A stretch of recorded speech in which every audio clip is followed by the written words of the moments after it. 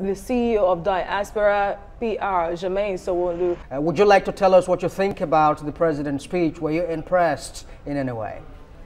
Well, yes, I listened to the speech on your YouTube channel, TVC News, and the speech was quite interesting. It was a very, very long speech. Up to, I think, 31 or 32 points or something like that. And he started off quite well. The tone of this speech was quite different from previous ones. Here, you heard him saying things like, "My dear Nigerians," fellow countrymen and women.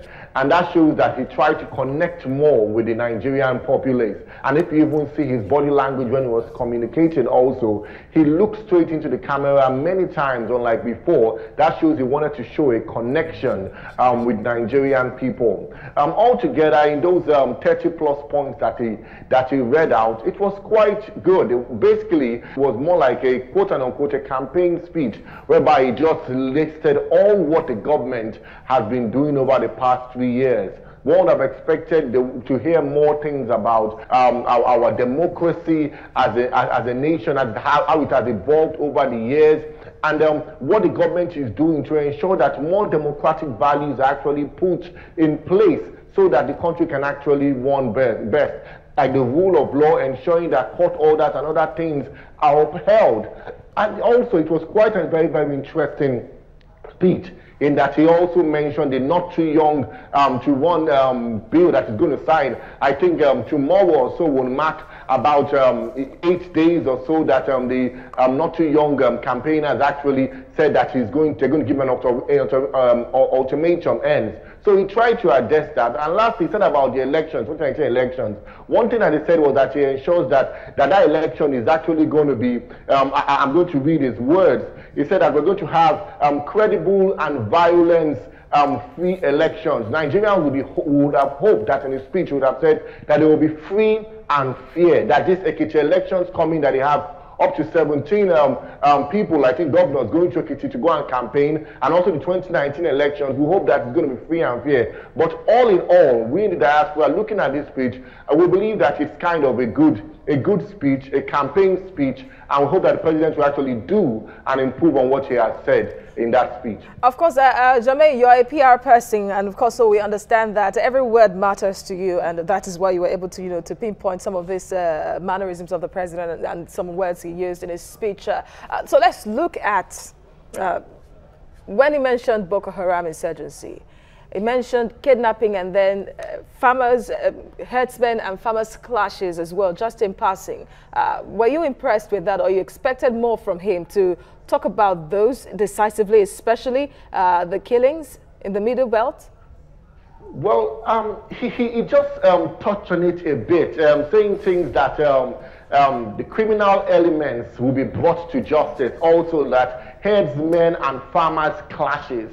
That's how we described it. But remember, the president in the UK, he said that it was actually some Libyan people that were armed from the Libyan, people that had guns and all those ammunition from the Libyan civil war that happened there, and is infiltrating into the country. That means our borders are under siege, and there are foreign attackers coming. So it's not just about herdsmen and farmers clashes that it should have been addressing. This is more about like a terrorist attack, terrorist invasion that had to involve various nations from Libya, Cameroon, Niger, all around the sub-Saharan Africa. We are seeing an invasion of people coming to the country and wreaking havoc. And if you look at it from the Fulani herdsmen or herdsmen clashes, this has gone beyond clashes. This is now, people are alleging that it's actually ethnic cleanse, or people are saying that these people are that is banditry. So if the president sees it as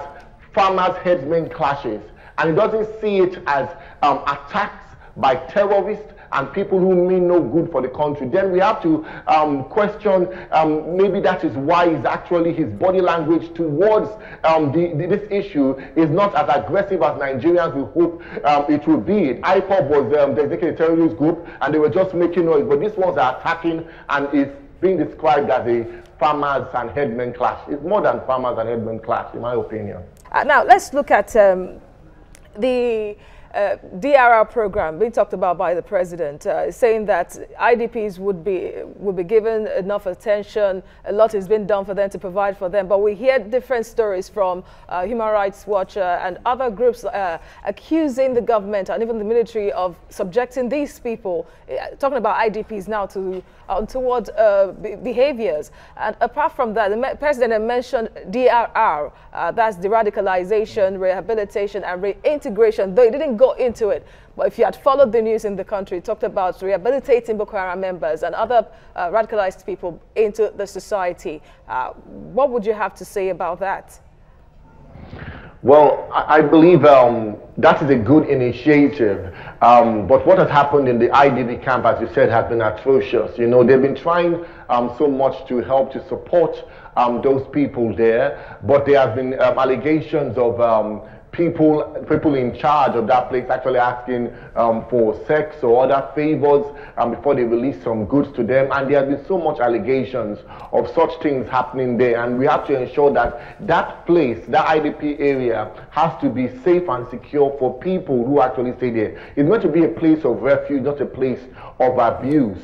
And it's quite interesting what the DRR program or DDR program I was talking about is similar to what happened in the Niger Delta during the amnesty program, whereby they were actually called to give up their weapons and be integrated and trained and all that. And I believe that what the president is trying to do to those people who have been engaged and involved in the Boko Haram atrocities over the years. And let's hope it will be successful, because in the Niger Delta it was more about develop our area, give us something to eat. But in the northeast, it's more about religion. It's more about an ideology, and that may be hard to expunge out of people. How to make them stop changing that view. And lastly, what I would like to talk about, which is very, very important, that the president mentioned, was that he spoke about, you know, trying to touch. I have a soft spot for women. He spoke about the tremendous impact that the women are having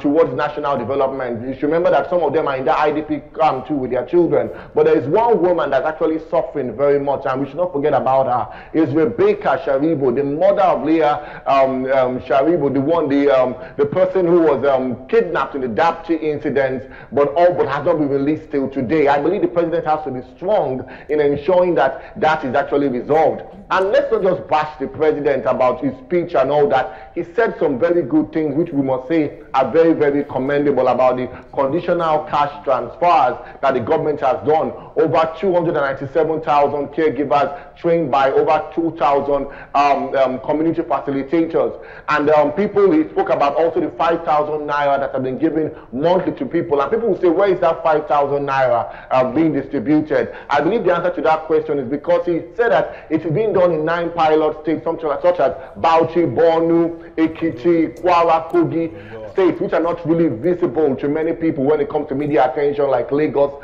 Kaduna, or Abuja. Maybe because people are not seeing it. And also spoke about the loans being given, over 264,000 loans in the government enterprise empowerment programs and the Empower Jobs Creation Scheme. That 200,000 people have actually been empowered, and 300,000 more are going to be empowered. So they've been doing a bit, and he spoke about that. But in all, we hope the president to actually sit up and do much more, because he has a lot at stake, as we know the elections are coming next year. Yes, power generation, let me just throw it to you. South Africa generates at least 40,000 megawatts, and Nigeria is boasting of 7,500 megawatts. Should we celebrate that? Yes, and it's supposed to be the largest economy on the continent. Oh, it is. Well, it's quite, we shouldn't celebrate it, but I believe what the government is trying to do is trying to show a difference between their own policies in power generation and their results compared to the last administration.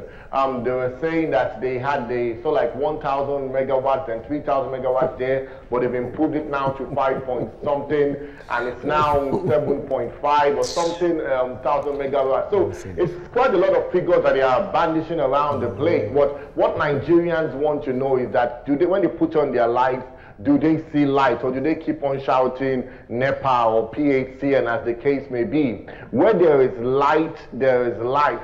and talking about the economy to attract more investors. Nigeria, even Lagos, Yaba, they had a lot of bustling entrepreneurs in the IT sector. They need this power to actually do their business so the Nigerian economy can start beginning to grow, and we can now truly be the giants of Africa that we are, not walking around in blindness, but actually having a touch of light and leading the way in the African continent, showing that we truly are an example of what a great democracy can be and what a nation who has good leadership, good followership, and great passion and patriotism for national development should be. And I believe Nigeria will get there. And I'd like to close by saying that the Vice President said something. He said that we're a people of prophecy. And he said that he believes that God has said he's going to build a new Nigeria whereby no matter your tribe, your religion, we shall live together in love and in peace. And that's my hope in this Democracy Day, that we can actually live in love and peace. But apart from God building that new Nigeria, I believe we as Nigerians need to roll up our sleeves and get to work to build the new Nigeria of our dreams. But it starts with leadership, and followers will go. Thank you very much, Jermaine Sanwo-Olu, CEO of Diaspora PR, on the show. Thank you for coming.